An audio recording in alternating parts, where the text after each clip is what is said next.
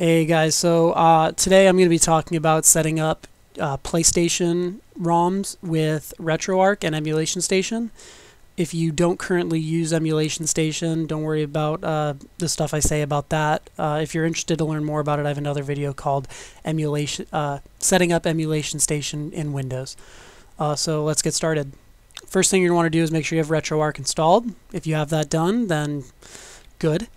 And the next thing you're going to want to do is get PlayStation BIOS files, and you can either dump these from your own PlayStation or you can find them on the internet. So if you know how to use Google, then you can get them off the internet. I'm not going to link to them just because I don't want to. So what you're going to want to do is you're going to need 3 of these BIOS files. You don't need all of them. And that's 5500, 5501, and 5502. And if you'll notice, I don't have 5501. I couldn't find it. So what I'm going to do is I'm going to rename this 1001 into 5501. And the same thing goes for 5000. If you can't find that and you can find 1000, you can rename it to 5000. If you have the 1002, you can rename it to 5502. So what I did was I put those in my Retroarch system folder right here. If they're named funny, rename them so they look like this, just SCPH and then the number.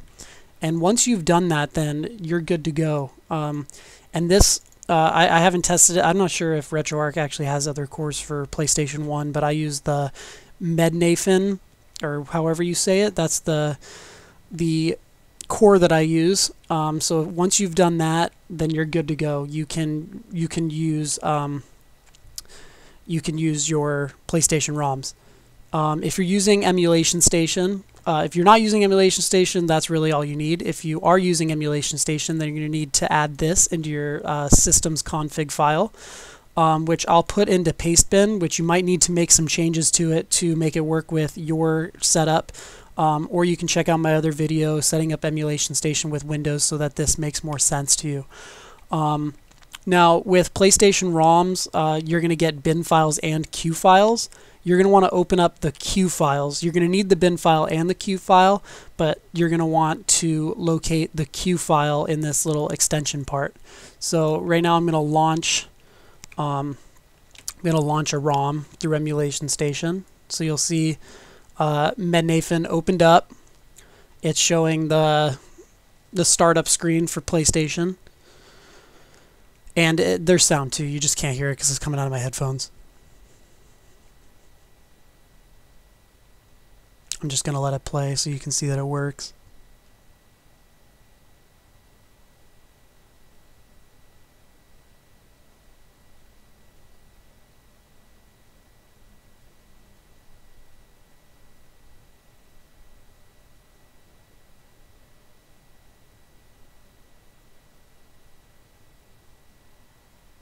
Alright, so as you can see, the game is working.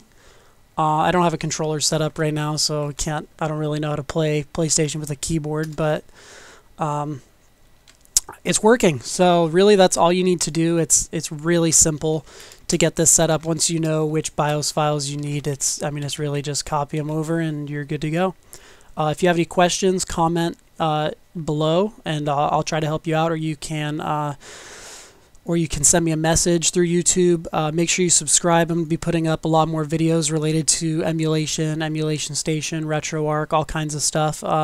And let me know what you think of the video.